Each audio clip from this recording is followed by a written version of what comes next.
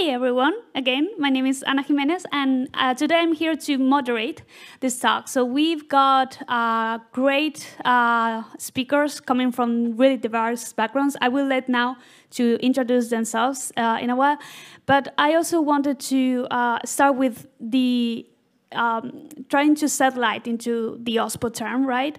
So coming to the initial point of OSPOs being this vehicle to integrate open source as part of the organization IT infrastructure and also to collaborate with the open source community.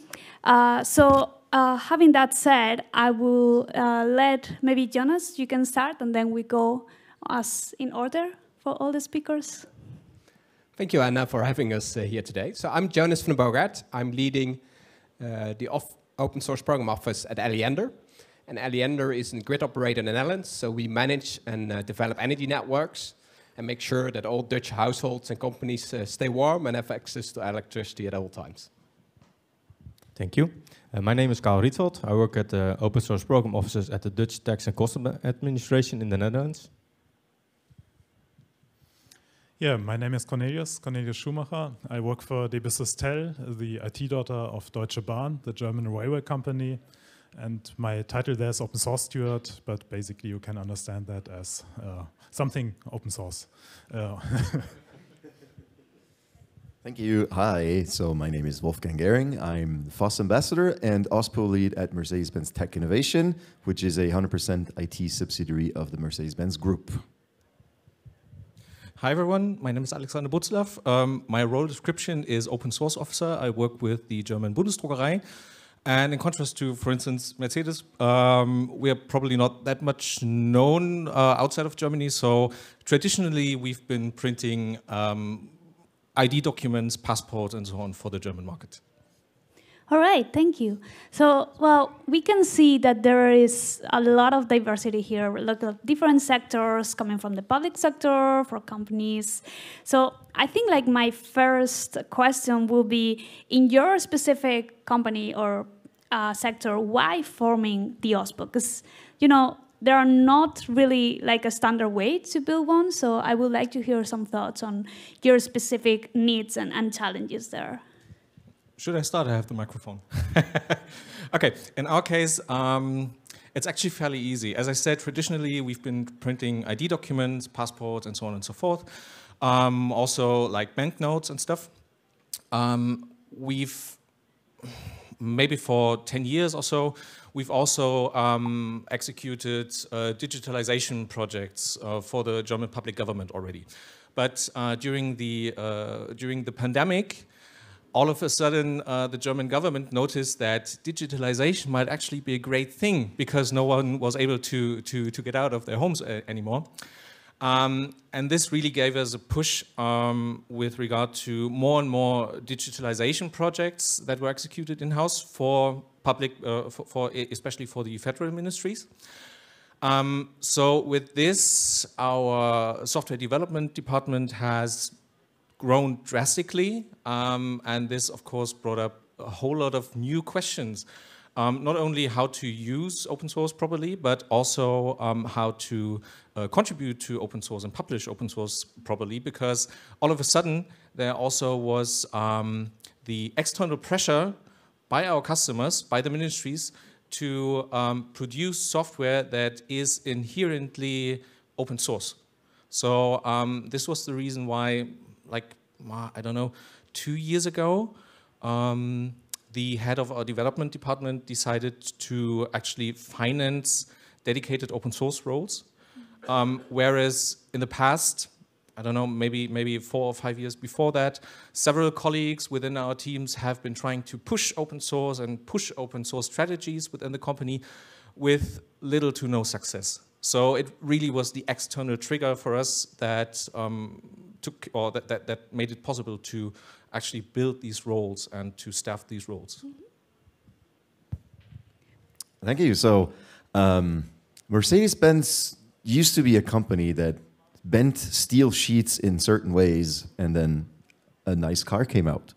And we still do that, but these days a car is not just a car anymore that's mechanically engineered. It is becoming more and more a data center on wheels, so with lots and lots of software inside. And with that, it just, when you develop software, you can't develop software anymore these days without open source, obviously. And that means you should embrace open source in a way that helps you avert risks and to do open source in a more concentrated fashion. Yeah. So if you're not doing that in a centralized OSPO, that means you're inviting risks that you're not mitigating, and you're also not making full use of the potential that open source has. Use, contribute back, and publish open source yourself. And that's why we came to the conclusion we need an OSPO. And there are still companies out there who say, we're not doing open source. But that usually doesn't mean you're actually not doing open source. It just means you're in denial. And better you face the reality and have an OSPO that takes care of these things. Yeah, I think for us at Deutsche Bahn, it was a similar story. Our business is trains and not software, but with digital transformation, software, of course, is everywhere. And I think for us, the reason to create this position, to have some more central management of open source, to bring in good practices, was more driven by necessity, because a foresighted group of people within the company actually understood that the software is everywhere. So we went beyond the denial stage, and some people decided, okay, we need somebody just to be able to manage all the open source software we are dealing with. And now we are entering the stage where we can actually move forward to realizing all the potential which comes from that. But I guess that's for later questions. Thank you. Well, at the Dutch Tax Administration, we actually have quite a large group of developers. So in the past, we've seen quite some initiatives about creating a policy around open source. They tried.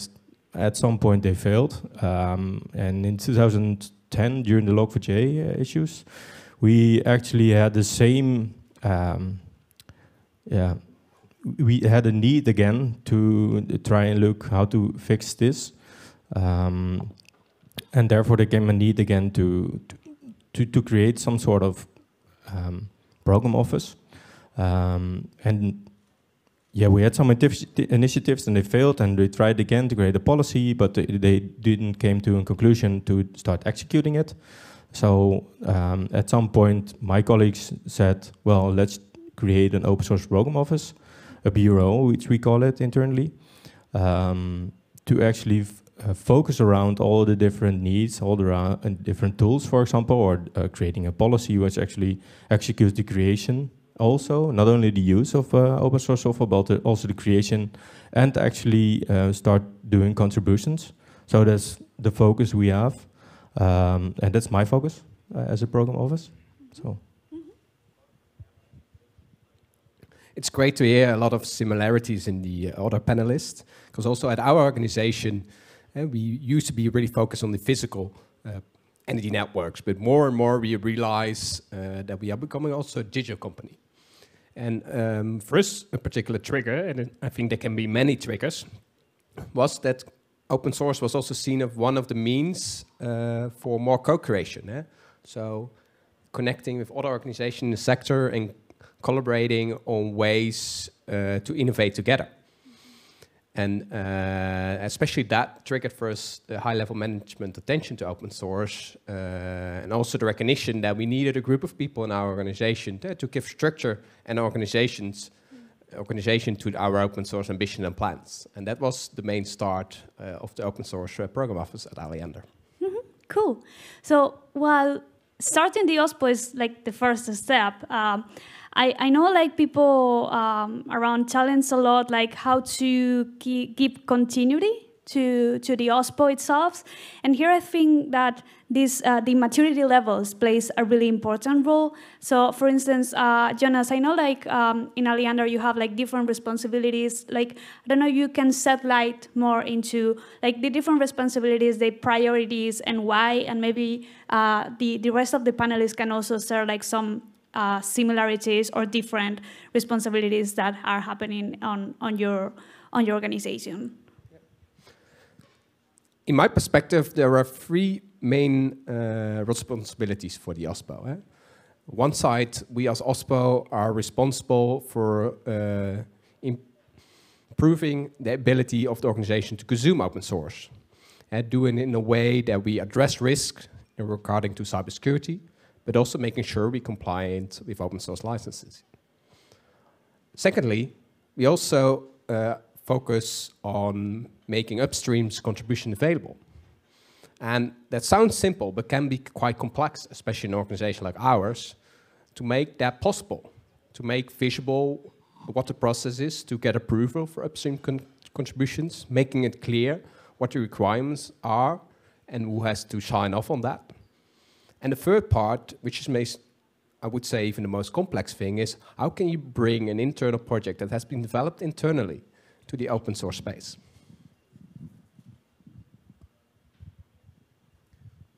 Well, it sounds quite the same as we're doing. I really focus on, we are also focused on who is allowed to approve what. In a public administration, that can be a challenge. So who's actually the actual owner? That can be a challenge at our side. But actually sounds quite familiar. Yeah, so we do have the same challenges ahead.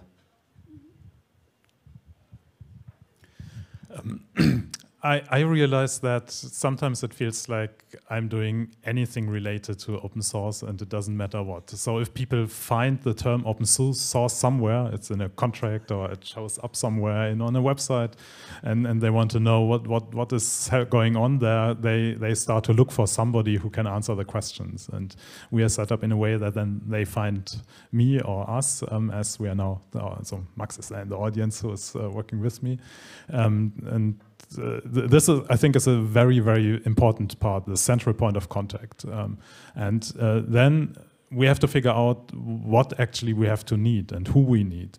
And this, sometimes it's technical questions, often it's legal questions, sometimes it's social questions, economic questions, and bridging all these different needs and finding the right people and bringing them together. For me, that's one of the main tasks. And we try to kind of centralize the open source experience, the open source knowledge in a way which can be consumed by the company while working with all these stakeholders across the company to bring things together. Yeah, so supporting what you just said, anything open source, they come to us. So, okay, that's one thing. But what we really try to do from an organizational point of view is to enable the company to become a fully FOSS-savvy company that truly embraces all aspects of FOSS. And so that comes, I guess, with three aspects. The first one is make open source safe to consume and to contribute back from legal and governance point of view. Okay, make sure the organization knows the rules and to help shape the rules. So trainings, for example, policy, processes, and so forth. The second is to enable FOSS by creating and helping from a technical point of view. So, I mean, it is an IT topic, right? So we need IT experts that, help with platforms and help to make that happen from this point of view. And the third one is from a community point of view. Make sure there is a FOSS community in our organization to help foster the community, tell people about it, and make it happen from the community point of view. Oh, you have I have a black one. I like it. You're special. You're just special, huh? I guess from our point of view, it's a bit of a mixture of what Cornelius and Wolfgang just said. So we don't really have a formalized OSPO in this with this regard. Just like the two of you told us, what we have is 3 full-time roles that are called open source officers. and all of us are situated within the development division of our company. So the whole topic of working with, on, and publishing open source software has been mainly driven by the development division. So our main task still is to more or less streamline how our development teams work with open source software mainly. So from my manager's point of view, so to say, one of the most important things for him is that our developers use open source software in a safe and compliant way. And this is our responsibility to make this happen in the organization. But still, for us, it's a bit like Cornelius said. We are the face of open source within the organization. So all the other people from, I don't know, the innovations branch or our business units, they know that we are there and that we take care of open source stuff. So it's also in our responsibility to create an inner source program, for instance, to create policies regarding the contribution and publication of open source software. So I'm happy that we actually have these 3 full-time roles, because this way we can more or less split responsibilities. So we have one colleague, hello Matthias, who more or less comes from the technical point of view, who's been a developer himself. He takes care of everything that is open, that is inner source. We have one colleague who originally came from a law perspective, so who's more or less a lawyer, and she takes care of most of the open source compliance checks we do. And I myself, since I'm the only one who is into all of these political discussions, I'm up to streamlining how we publish and contribute open source software. Can I ask a question too? Sure. So, Alexander, at Bundesdruckerei, you guys print our passports, like German passport, yeah? Yep. So, when I get a new passport, does that mean next time it will have a disclaimer that says published under MIT license? That's confidential. Oh, okay. Just wondering. Okay, I also wanted to highlight the point of inner source, because I keep hearing more OSPOs becoming friends of the ISPO, inner source program offices, or in case they don't have an ISPO, like trying to connect with inner source and to bring these open source cultures that is so needed. So also I want to also to think about the challenges, because I keep hearing your responsibilities, and for me it makes total sense, and I think, yeah, this is critical, and maybe all the audience here might say the same, like, of course, all these responsibilities makes total sense, but I also want to hear what are the challenges you're facing in your organization, in particular, like this year. Are there like any core topic that you will say, oh yeah, this is critical, and I don't know what to do about that? Any thoughts on this? Well, actually, we didn't call it inner source up till last year, probably, but we are already sharing our project internally for quite a long time, and seeing the benefits of that. Our organization is structured in a way that they're all different business units, and they, some sort of connect with each other and interact with each other. But yes, they're all funded different. So they have the time and the space to do it different than their colleagues. So interoperability between the different connections, between the different solutions is a challenge. So we try to bridge the gap between the architecture and actually the execution. So also as an OSPO, I play a role in that to see, hey, there's a new question about a new project. Is there already a connection with the architecture?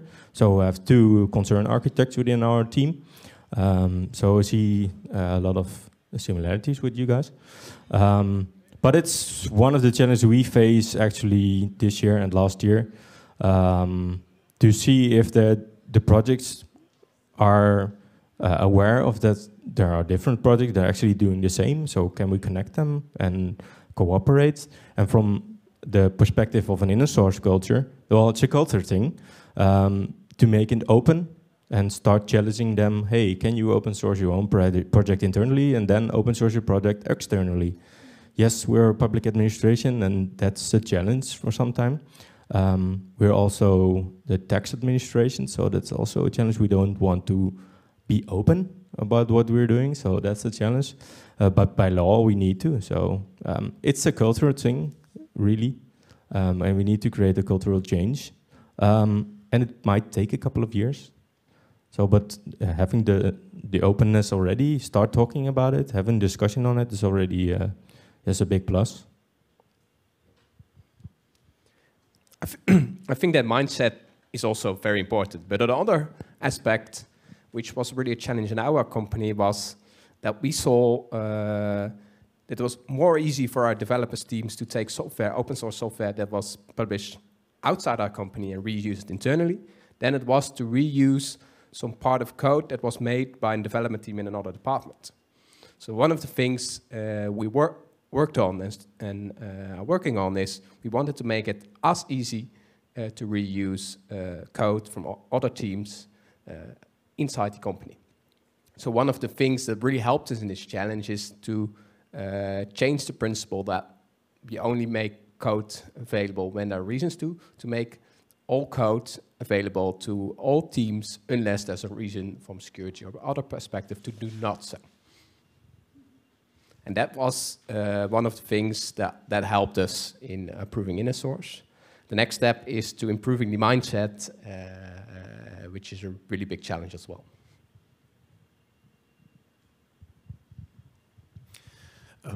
I would like to distinguish between kind of normal challenges. So inner source, for example, is a topic which for me comes quite natural, and this is a matter of talking to people, explaining it. But actually it matches what we as a company in many areas want, working in a more modern way, in an open way in some way.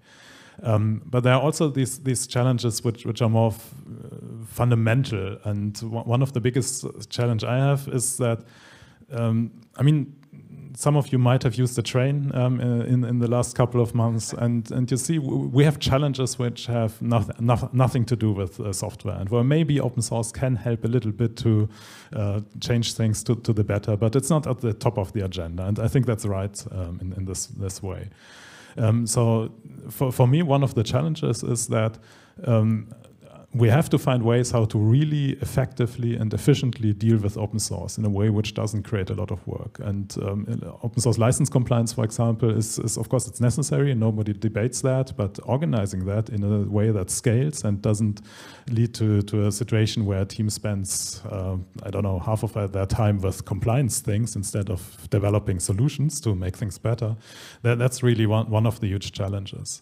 And this goes with that the open source community is huge and it's diverse and it's lacking sometimes the interfaces. So even if we want to do the right thing and we want to contribute and we want to take our responsibility there, just for practical reasons, it becomes very difficult. We can contribute to projects which are licensed under a standard open source license, but as soon as we detect a CLA, we are back to this, okay, we have to go to our lawyers and discuss it, and is it even possible to contribute? And if we do that for, I don't know, my estimation already is we use 100,000 different open source projects. We can't discuss 100,000 CLAs in our company. That just makes contributions impossible.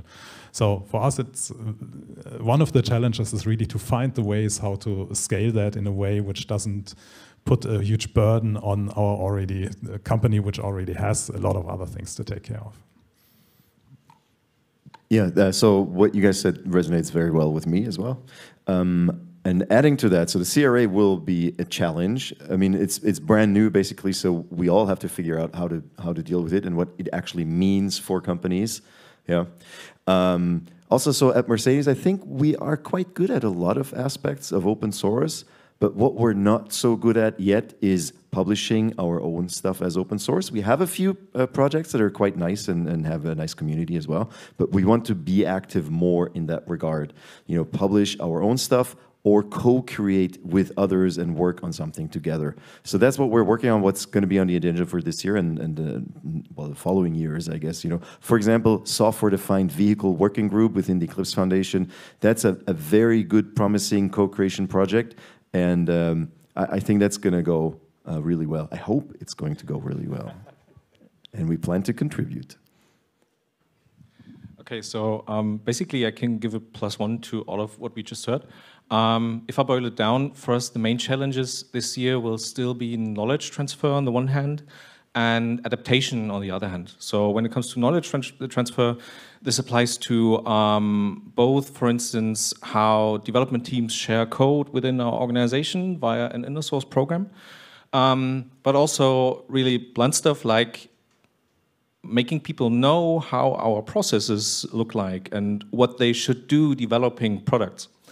On the other hand, adaptation really takes place with regard to, for instance, business models. We heard the keynote tomorrow morning about open source business models.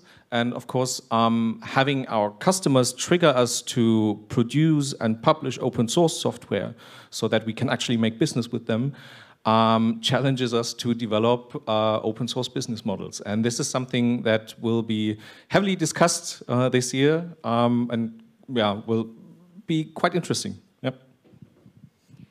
All right, so I think we, as a wrap-up final topic, I would like to ask each of you, like, what would you say, what would your best advice be to those people in this room or watching us right now, if they want to start an OSPO? So if they want to initiate this integration or ways to this vehicle to integrate open source as part of their organization. Okay. Money, quite frankly. Make sure that you have a sponsor and make sure that you have a budget to actually employ people and take care of that people actually have time to invest into open source processes and policies. Yeah, okay, so adding to that, obviously you need a sponsor. You need to convince the bosses that this is something you need and it's not optional, right? So that's one thing. And then when you have the go, get the right people together. Get people together who are really passionate about the topic, who really care and not just, oh, I have nothing else better to do. That's why I'm going there. No, and then wonderful things are going to start happening. I would say use what is already out there. There's a lot of material, there are a lot of communities, there are a lot of people who have probably done what you have to do already before. So use that. It's not that different usually. And as a second part to that, I would add that you have to play your organization or play it in a way that fits your organization because there are differences. And one thing I, for example, realized that this was a very smart move by the Open Chain group to get an ISO standard, because when I talk about ISO standard, suddenly I have people in the company who understand what I mean in contrast to talking about open source. So using these things in a way that actually is tailored to your organization, I think there's a lot of material. If you use it, you will be successful. Yes, +1 also for you guys. So it's hard. For you, it's even harder. What helped at our organization was focusing around specific projects. So having an insight, for example, we wanted to have an insight on what we're actually using as an organization. So SBOMs should be a good focus. But also figuring out what kind of projects you're running, or are there teams really enthusiastic about open source, which you can elaborate on publishing, for example. So are the teams really involved with open source, and are they willing to walk the extra mile to open source their own project? After 4 really good advices, it's hard to give a 5th advice. My advice would be to I would say that perfect is the enemy of good. So there's many aspects. We talked about OSPOs and the responsibilities. But my advice would start from small. Find the topic that's most crucial for your organization at that moment, and start from there. And you can take your time and grow on the other aspects, but at least you have a starting point where you can start, build a team, and find the sponsorship in your organization. Indeed. I think it's fascinating to ask across all different sectors, and there are so many diversity, but at the same time find through this conversation all these common points that you all share. Of course, there are some differences, but there are also similarities, and I really want to encourage to keep these conversations, because I think this is where people realize that there are common points that OSPOs are struggling, and no matter the sector they're coming from, and it's important to raise voice and to speak in the public sphere and in a neutral sphere as well. So saying that, I think we have some time for questions. Yes, I hope there are people that are willing to ask something to our panelists. Anything? Okay. I think we have people from Holland and Germany on stage. Do your governments have an open source strategy? Is that helping you, or is that getting in the way, or neutral? I would like to answer first. No. Officially, yes. There are certain guidelines and stuff that say that the federal government, at least in Germany, wants to push open source software. When it comes to the, for instance, coalition contract of the current government, there is like half a sentence about open source software. And this is really what we experience when we talk to our customers. Like, for instance, they address us and tell us, like, I don't know, die Bundesdruckerei, please produce software XYZ, and it has to be an open source software. And then you play back these questions like, why? What do you want to do with it? We don't know, but it's in the coalition contract. So this is currently, from my personal point of view, the state of open source in public administration in Germany, at least. Sounds a bit like Switzerland. I was lucky that to do an open source project funded by the Swiss Federal Chancellery. This was back in 1999, where they didn't know what that was yet. So actually, I want to reply from the Dutch. We have a law, actually, the law Open Government. So it's actually helping at some point, but also has a lot of questions in it. It says it explains the what, but not. It doesn't explain anything on the how. So it raises again a lot of questions on how to actually use, contribute, and publish your own project, or proper use your project. So that's a challenge. But yes, it's in our law. At some point, it helps. So it helps explaining in our organization throughout the different roles why we should start looking at open source and why we should publish our own projects to be open, to answer the law. But also there's a catch, which you can do a request based on the law, which actually asks, publish your project without looking into the details what would actually help of opening the project. So yes and no. Still a lot of challenges in there, but it's a step. It's a big step, but yes. Yeah, so I think governments in general are lagging behind a bit. But I'm seeing a lot of initiatives coming from various government organizations in Germany that are trying to help and push open source forward. So there's this one is called, what comes to my mind is GovTech Campus in Berlin. Then there is the Sovereign Tech Fund that supports open source software financially. And then we're just talking to the state of Baden-Württemberg about open source, driving it forward. So I think we're seeing more and more of initiatives like that, hopefully helping open source. So. Thank you. Anybody else?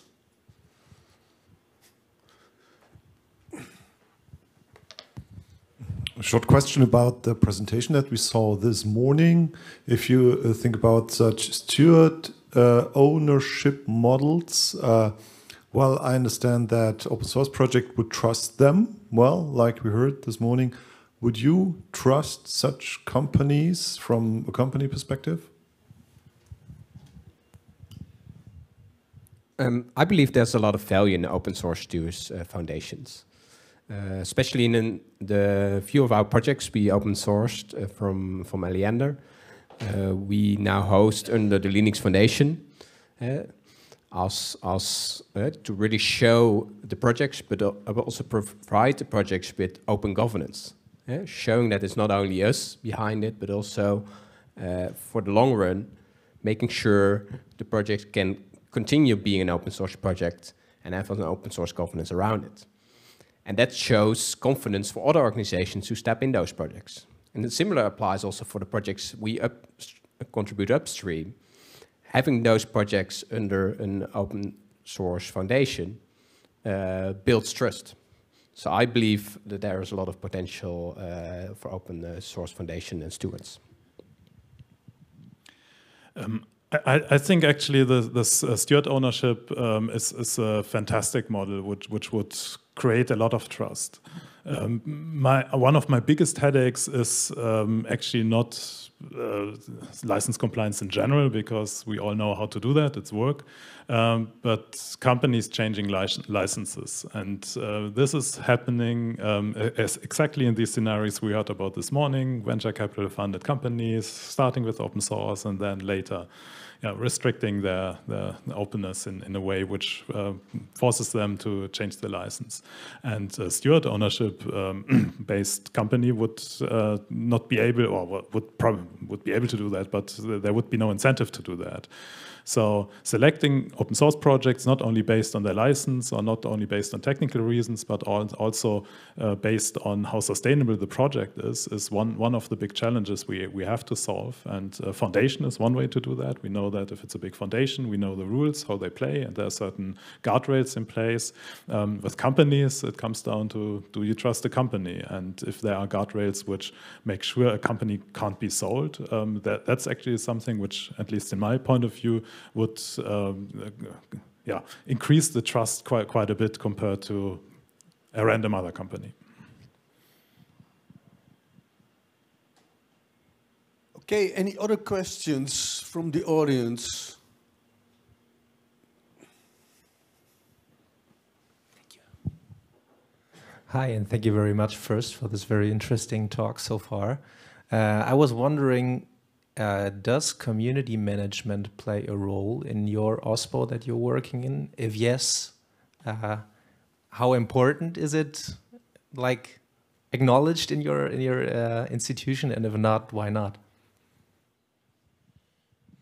So for us, community management is very important because, so engineers are usually very good at creating software, but they're not usually very good at engaging with the community, because a lot of times they have the belief, hey, my software is good, and people will find out about it automatically and it will spread.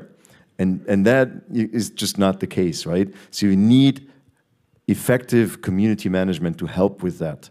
Obviously, without a project, you don't need to do community management, but without community management, it's not happening. So for us, it's very important. We have a few people that we hired for this purpose. Yeah. I would like to add to this. In our case, community management is also important when it comes to customers approaching us to produce certain software. One of the first things to ask is always who is responsible for community management. Either it's the customer or, for instance, a Sprint Agentur as one other organization besides those you just named, or whoever. If it comes to us, so if the responsibility is with us, then of course we have to make sure that people who do community management are properly funded. So yeah, especially with the business perspective, it's quite an important topic. Awesome. As a community manager, I really love this last question. So yeah, thanks very much for that.